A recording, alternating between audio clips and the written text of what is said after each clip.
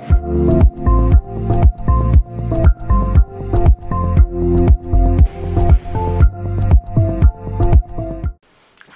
and welcome back to my channel. Today we're going to be looking at the detailed revision guide of the Migration, Identity and Sovereignty unit over here on my channel.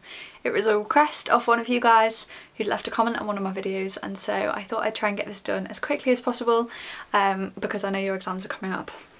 So as I said, this is the detailed one. I have done a few of these already on my channel. I've got the tectonics, the coastal and the superpowers ones up so far as I'm filming this. There's also a glaciation one coming up. Either it will be up or it's coming up. It's next week for me, so just depends when I can get this up for you guys. But yeah, I hope you enjoy. I hope this is useful for you. Yeah, and let's get straight into this. Causes of migration. There can be a variety of reasons for migrants to move, either internally or internationally. The cause of migration can affect how governments treat them or how the public perceive them. International migration can result from a variety of causes. Voluntary economic migration, where people move to try and improve their wealth and quality of life. Often an economics family may follow them in the aim of joining their family. Refugees, people forced to relocate due to war, conflict or persecution. Asylum seekers are people forced to flee for international protection. Environmental refugees, these are people specifically relocating due to a tectonic disaster, natural events such as wildfires or flooding, or the impact of climate change, such as desertification or sea level rise. And international students.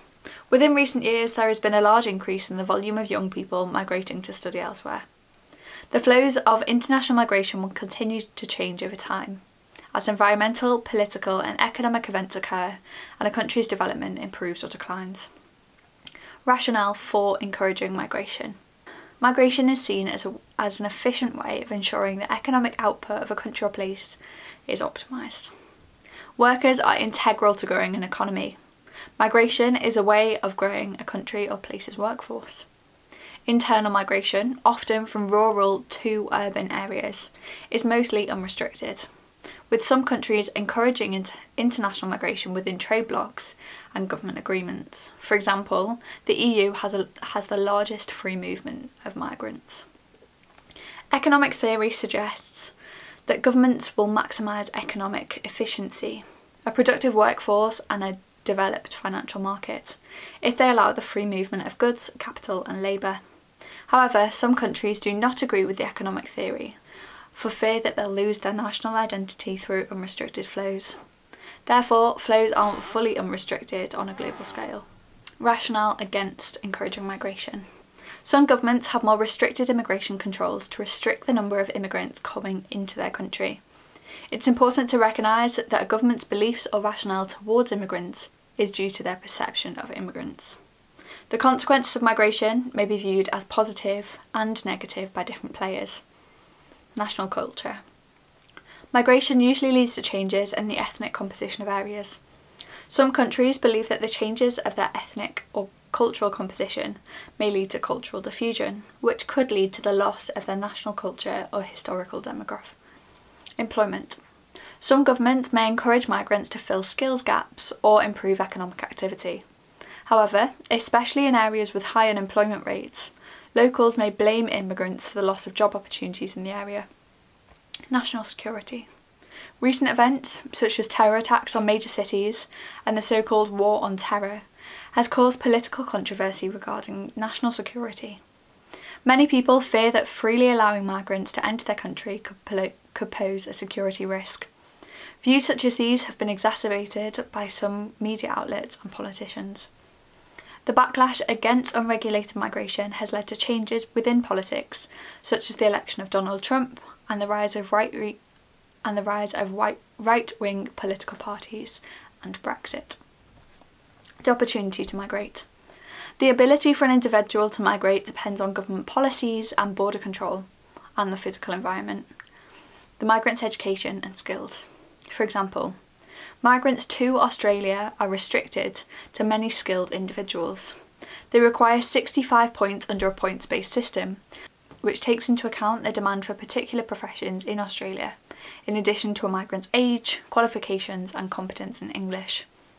Singapore's migration policy is divided into foreign workers and foreign talent. Workers are predominantly unskilled migrants, mainly working in construction and domestic services. Talents are mainly people with degrees and are highly knowledgeable. The rise of smugglers in recent years means that migrants need money to migrate illegally across borders. Smugglers only operate across strict international borders, such as the Mexican-US border or the Mediterranean Sea towards Europe. Nation-states. A state is a territory that no other country has power or sovereignty over. As of 2016, the UN recognised 196 states, with South Sudan being the most recent addition. A nation refers to a group of people who lack sovereignty. This includes the Welsh and Scottish nations, as they are part of the sovereign state of the UK. These nations lack full control, despite having their own parliaments and language. Nation-states don't necessarily have a single culture or language, and the borders, both physical and political, between states are often contested. Cultural unity. There can be different languages, sports teams, dialects, music and literature within a single state. This can be the result of historical migration, such as in the USA, where the descendants of European settlers have vastly outnumbered the descendants of indigenous tribes. Alternatively, some states have a single ethnic group, ethnicity and cultural identity due to its physical location, such as Iceland, or political forced isolation, such as North Korea, in which the government restricts interactions with foreign countries. Establishing national borders. Borders between states are highly important in establishing governance for a region and to avoid conflict. However, there are still tensions and contests over borders and islands to this day. National borders may be created naturally or through social intervention. Natural borders. These are physical features such as lakes, mountains or rivers that can separate countries. Often, natural borders are the most successful borders between states because of their inarguable division. This may be because armies cannot cross these natural borders unnoticed, or that these natural borders create a band of uninhabitable land, easily separating two states without conflict over resident sovereignty. Colonial or political intervention. Borders are drafted by the sovereign state and may have been influenced by past empire and expansion. Borders created by governments may not take into account the differences between religious or ethnic groups, which could lead to conflict between social groups in the future. Such as was the case for Rwanda, where clashing ethnic groups within one state spiralled into the genocide of 800,000 Tutsis. Contested border examples. Ukraine and Crimea. The population of Crimea consists of 58% ethnic Russians, 24% ethnic Ukrainians and 12% Tatar Muslims. In 2014, Russia annexed Crimea, added Crimea to the Russian state from Ukraine on the basis that the majority of the population was ethnically Russian, and the Ukraine government wasn't successfully protecting them. The international community condemned Russia's annexation and imposed sanctions against Russian trade, but they haven't made much progress in settling the dispute and resolving the conflict within Crimea. Taiwan. Since 1950, Taiwan has been independent. However, China still claims sovereignty over it and regards Taiwan as a rebel province. China insists no other countries should have any relations with Taiwan, but that has not stopped Taiwan from becoming one of Asia's most economically successful places through the production of computer technology. Syria and Iraq. Conflict in this region may be due to the Sykes-Picot Line, a border between French occupation and the UK's control in the Middle East. Large Kurdish, Shia and Sunni populations were divided across this line, and extremist groups such as Daesh and Al-Qaeda have incited conflict between the social groups. The UN Security Council, primarily the US and Russia, is involved, conducting airstrikes against the extremist groups perceived as terrorists. 19th century nationalism and colonialism. Between 1500 and 1900, many European powers had built global empires. Newly discovered South Africa was invaded and colonised by the Spanish, while the UK, France and Belgium colonised parts of Asia and Africa. For example, by 1880, Britain controlled a third of the world's land surface and over a quarter of the world's population. British culture spread across South Africa, sports, language and customs, through local governments and through local governance and education, controlled by the UK. As a result, many previously colonial states now have the Union Jack within their own flag. However, the empires disintegrated during the First World War because the high cost of the war left the UK almost bankrupt. There was growing resistance to foreign rule and the rise of independent political groups. Rapid population growth was becoming a major problem for the UK government, and European countries were becoming less dependent on raw materials from their colonies. Some independent states, such as Vietnam and Sudan, were left unable to successfully govern themselves. This has led to many conflicts and wars following the end of the imperial era. The conflict has been costly to their development, natural environment, and in terms of human fatalities. Post-colonial migration. In 1948, the British Nationality Act gave all Commonwealth citizens an equal right to legally settle in the UK. As a result, many employers filled skill gaps with Commonwealth migrants, such as the London Underground and the NHS. Both skilled and unskilled migrants were accepted.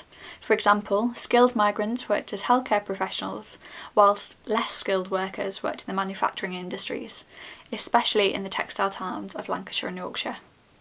There was cultural clustering, with Commonwealth families moving to the same area to share opportunities, create networks of families to support, and to limit their isolation.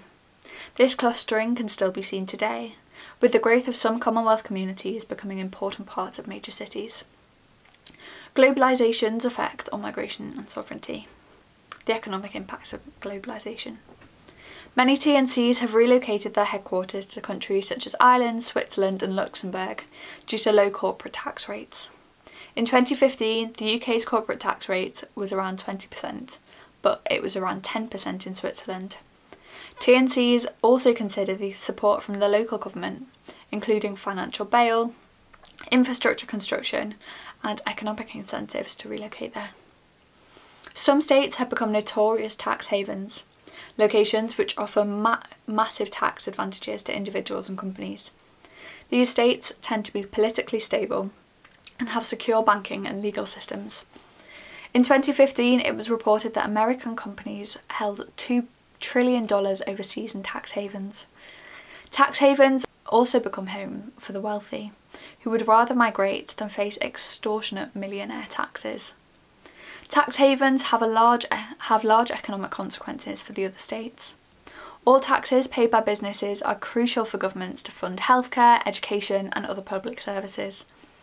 As a result, there are significant impacts if countries use transfer pricing or tax havens, which could stunt a state's development and attractiveness to migrants. Many companies have been targeted by citizen-led protests, such as Starbucks and Google, which has led to voluntary tax contributions by TNCs to try and recover their public confidence. However, some companies do not relocate to reduce their tax rates. A TNC may want to maintain a certain public perception regarding the product's manufacturing. Instead of relocating, many TNCs choose to use transfer pricing, when profits are diverted through subsidiary companies based in low-tax countries, which in turn reduces the corporate tax bill for a company. Many industrialised countries have adopted the Washington Consensus, the belief that economic efficiency can only be achieved by removing financial regulations. In the 1970s and 80s, deregulation became very common, as state intervention of the markets reduced. As a result of deregulation, capital could flow anywhere in the world easily and quickly, which has helped to accelerate globalisation. However, financial deregulation contributed heavily to the 2008 financial crisis. Alternative economic models. Leaders, many from South African countries, have moved from open market economies to a socialist approach. The reason is to argue against capitalism include, in 2016, 62 of the richest people own the same wealth as the bottom 3.5 billion. The global financial crisis in 2008 and the growing inability of Western countries to reduce inequality shows the limitations of deregulated open markets. Ongoing failure of countries to reduce their climate change impacts rather than accumulate wealth. To adopt a more sustainable economic system, governments, such as Bolivia or Ecuador, must limit imports of essential resources, such as food, water and raw materials. ensure energy security, often using renewable sources, reduce TNCs, instead promoting local businesses to ensure employment opportunities and tax is generated. Intergovernment organisations in the post-1945 world. IGOs have grown in significance and influence since World War II. They can provide political guidance and judgment over a state government or economic support for developing countries. The United Nations. In 1944, the UN aims, structure and roles were agreed by the USA, UK, USSR and China, who form the permanent members of the Security Council alongside with France.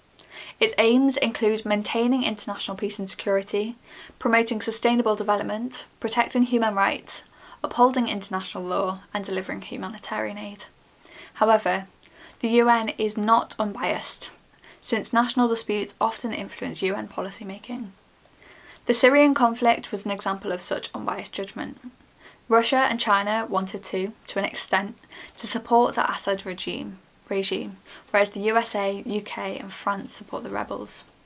All decisions regarding the Syrian conflict were based from the state's opinions, which could arguably have been what caused the conflict to escalate. The Security Council, arguably the most important part of the UN, meets to respond to threats to national security and international security. The UN can introduce economic sanctions against countries or can carry out direct military intervention. Arms embargoes, banning weapons and military supplies, trade embargoes such as banning imports and exports to certain countries, restrictions on loans, freezing assets and travel restrictions for high-profile people like politicians and business people. The success of UN intervention is mixed. States can act cooperatively and can share resources and information to reduce loss of life. However, the UN has no hard power methods to police countries. Countries can ignore advice from the UN. For example, Russia ignores the UN's advice in relation to its ongoing conflict with the Ukraine. The World Bank and IMF. The World Bank and International Monetary Fund have headquarters in Washington, USA. They were established to try and stabilise global finance markets after a Great Depression and post-World War II, which caused many countries to become nearly bankrupt. Many Western countries agreed to the policies of the World Bank and the IMF, including a fixed exchange rate for any loans or financial assistance, based on the US dollar and gold. The USA had a disproportionate influence on Bretton Woods, a conference in 1944, over how the world economic system was to be designed. This was because only the USA was left with a large amount of financial resources after the wars, whilst the UK and other European states were left almost bankrupt. As these institutions were created and are regulated by Western countries, they can often favour developed countries over developing countries in terms of the help that they offer. The IMF and World Bank agreed to only help struggling countries if they agreed to the Structural Adjustment Policies, SAPs. SAPs are often policies which countries have to implement if they want to receive a loan. They are designed to help them open up the developing countries to trade and production to grow their economy to help them develop. SAPs can include opening up domestic markets to allow for private investment, reducing the role of government by privatising industries and services, removing restrictions on capital so there are no limits on international investment, reducing government spending by cutting infrastructure and welfare spending, and devaluing the currency to make exports cheaper. Critics argue that the loans are reliant on countries implementing these policies and their governments are forced into them. These policies are not always beneficial to the country that implements them. In the 1980s, global interest rates increased very rapidly. This caused substantial interest to be added to the loans, which increased global debt. Developing countries were mainly affected since the loan was unaffordable and quickly accumulated. Countries were struggling to pay off the interest of these loans and were ending up in further debt, which was not beneficial to their economy. In 2005, £30 billion of debt of the 18 poorest countries in the world were written off thanks to a deal broker by the G7 countries. The Highly Indebted Poor Countries Initiative. In 1996, the IMF and World Bank introduced the HIPC initiative. Following criticism over spiralling debt of developing countries and lack of fair assistance from the IMF and World Bank, HIPC aimed at reducing the national debt of developing countries by writing them off in return for structural adjustment policies. The The HIPC initiative affected 35 of the world's least developed countries with the greatest debt. By 2000, many NGOs such as Oxfam began demanding more action to reduce the debt and burden of most indebted countries. In 2008, all debts owed to the World Bank and IMF by 18 HIPC were cancelled, on the condition that each country showed financial management, a lack of corruption, and national government spent any savings on poverty reduction, education and healthcare. The World Trade Organization. Members of financial IGOs is almost universal, with WTO members accounting for 96.4% of world trade and 96.7% of global GDP. The WTO was established to create a fair, free and global trading. There are now several single markets where there is free movement of goods, services and people between allied nations. However, a global single market is still unachievable. Due to the failure of the WTO, many trade blocs between nations have emerged. Often they are more influential than the WTO. Businesses can benefit from economies of scale when operating within trade blocs because they have access to larger markets. Therefore, they can scale up production, manufacturing bulk quantities, which in turn helps them to reduce their unit cost and earn more profit. Decisions to join trade blocs should be taken cautiously by governments, however, as local markets could become flooded by cheap products from another country within the bloc, which may damage local businesses and the country's economy. All countries within a trade bloc may not have equal beneficiaries, with some countries taking political or economic leadership of the bloc. IGO's actions and the environment. Within the last few decades, IGOs have initiated many environmental agreements and protocols between governments. This may be to protect endangered species or landscapes, reduce greenhouse emissions or sovereignty over seas surrounding the state. Climate change was first raised as an important issue in 1992 at the UN East Summit Conference. There has been uncertainty over evidence and disagreements between countries who should be held responsible for emissions. This has meant that international cooperation on climate change has been very slow. Many pledges have been created, each successively receiving more member signatures and having stricter targets set. However, critics still say that IGOs don't go far enough and don't have strict enough consequences for nations who don't follow them. Alternatively, the UN Convention on the Law of the Sea has been more successful than climate change agreements in resolving governmental disputes over sea rights. 157 countries have signed an agreement which declares ownership of state seas 20 nautical miles from their land, gives landlocked countries entitlement to seas near them, enabling them to trade, and aims to protect marine diversity and ocean environments. Despite clarifying most sea disputes, UNCLOS has led to increased tensions over disputes of Newfoundland Islands, which lay claim to untapped natural resources and military expansion opportunities, such as the case as many islands in the South China Sea, which China, Japan, Taiwan, South Korea all argue over, and some Arctic islands, causing conflict between the USA, Denmark, Canada and Russia due to its proximity to the Arctic. Finally, IGOs become peacekeepers between nations over transboundary water conflicts and the Antarctic. With rapid population growth and the rising demand for water, conflict between nations who owns a river and how to best manage it will escalate.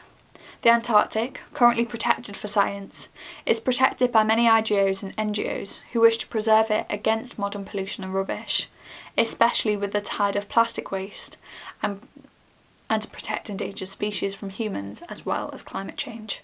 The idea of nationalism can be seen as a powerful force, with many governments intent to maintain a sense of nationalism through education, such as the curriculum of areas of history and citizenship are important as they play a cultural and political role in nation-state building, whilst introducing a government's ideology from a young age.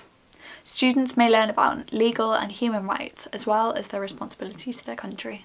Sport and culture. You are likely to support a nation's sports team and international competitions such as the Olympics and Paralympics. People dress up and paint their faces, which suggests national identity, and political parties. Governments have used policies to reinforce national values and ideals for many years.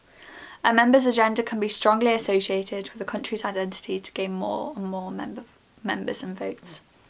Examples of nationalism include national flags, singing of a national anthem, promoting British values, which has been the case since 2014 in English schools, which are democracy, the rule of law, individual liberty, and mutual respect and tolerance for those of different faiths, backgrounds and ethnicities. In 2015 there were widespread protests in South Korea and China because Japan approved new textbooks which would promote nationalist ideas of Japan and described World War II conflict from the Japanese point of view. In many European countries there has also been a rise in extremist right-wing parties. In the UK, membership of UKIP has grown rapidly since 1991, as people want to restrict UK borders and adopt anti-immigration policies. Particular environments can also be identified with the state. Rural life and the English countryside have become symbolic of English identity and lifestyle. Identity can often be associated with citizenship and an individual's right to live within a state. Many US citizens find common focus for identity and rights in the freedom they have according to the US Constitution. The First Amendment guarantees freedom of speech, and the second guarantees the right to self-defence, which includes the right to own firearms. The UK's Magna Carta is viewed as the foundation of British laws, liberties and principles. Japan, for example, uses little inward migration because it wants to protect its culture and the homogeneity. Challenges to national identity. Ownership of foreign businesses and land. In many countries there have been many inward flows of investment and ideas through globalisation. Many assets in the UK are now foreign owned, such as American TNC Craft bought by Cadbury in 2010. The UK's car industry is also completely foreignly owned. Foreign governments have also bought assets here, such as the Qatari Sovereign Wealth Fund, who own Harrods. And the Chinese government bought a major stake in Heathrow Airport and many nuclear plants, including Hinkley Point, which could potentially threaten the UK's energy security. Businesses provide jobs for people, so their companies may not be concerning employees.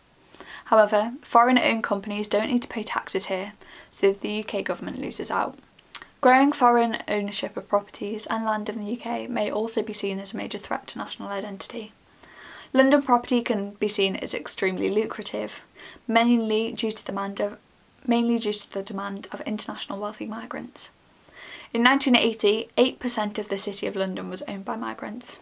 This value rose to 50% in 2011. Foreign ownership of land has caused a lot of anger among locals due to a lack of housing, especially affordable, and a surge of prices has made buying a first home very difficult. On the other hand, many UK citizens are responsible for changing places of identities in coastal areas of France, Spain and Italy. There has been outward migration of British retirees and entrepreneurs abroad, replacing the cultural landscape of many tourist areas as a result. Some TNCs have altered their way of life in many countries they have invested in. They can offer different employment opportunities, new products and lifestyle changes. Disunity within nations. There has been increasing numbers of independent parties and demonstrations for nationalism within recent years. Most prominent examples of disunity would be Catalonia, currently experiencing intense protests, and Scotland, following the UK's decision to leave the EU. Catalonia is located in northern eastern Spain. Its capital is Barcelona. The Catalan people have their own language and customs and is the wealthiest region in Spain, producing 20% of Spain's wealth. Many Catalonians want independence from Spain. In 2017, the Catalonian government held a referendum in which more than 90% of voters wanted independence. However, the vote was seen as illegal by the Spanish government and thus wasn't completely trusted officially. Scotland. In 2014, a referendum was held in which 45% of voters voted for independence, whilst 55% voted against independence from the UK. This has caused great division within the population, especially regarding politics. Scotland's income predominantly comes from oil and gas in the North Sea, but as oil prices are very low, independence may have been very costly, as the Scottish wouldn't have had reliable sources of government revenue. Support for another referendum is rising after Brexit, however. Tensions in emerging nations. Globalisation has many winners and losers. Emerging nations have great inequality between the wealthy elite and the extremely poor. Nationalism has increased in countries where globalisation has created tensions. Brazil. Brazil's hosting of the World Cup in 2014 and the Olympics exposed serious divisions of Brazil's society. More than $22 billion was spent on preparing for the World Cup. Protests took place as people believed the money spent on the World Cup could be spent solving some of Brazil's biggest problems, such as poor public services, high food prices and widespread corruption among politicians. Russia. Russia is the world's largest country and is home to many ethnic groups, some residing far from Moscow. Nomadic herders are also found in Russia, wandering the northern altitudes. There is rising tension of the government's protection of ethnic groups within and outside Russia's borders. India. There have been many rising tensions between Muslims and Hindus since India gained independence. Many Muslims in Kashmir support breaking away from India as a separate state or joining Pakistan. Furthermore, more than 500 million Indian people live in extreme poverty and lack access to healthcare and education, mostly living in rural areas, and so there is resentment from the inequality in the benefits from globalisation. China. China's Haku system means that many rural migrants cannot benefit from globalisation by working in factories supporting TNCs. There are more than 300 million rural migrants, many of whom suffer from poverty, famine and illness from living close to polluting factories. Failed states. In failed states, there are vast differences between wealthy and political elites, foreign investment groups and the general population. A failed state is where the political and economic systems are very weak, and the government can no longer maintain control and order. The following are usually common in failed states: low life expectancy, social unrest, poor education, poor healthcare system, widespread poverty, and high inequality levels. Often, failed states can be created from war and conflict, which damages any remaining infrastructure and services, resulting in dire living conditions and drastic outward migration. And that is the end of the detailed revision unit of the Migration, Identity and Sovereignty unit over here on my channel. I hope this was useful. Yeah, thank you so much for watching. Subscribe down below so that you don't miss any of the other content I put out in the next few weeks. Good luck with your exams and I will see you soon. Bye guys.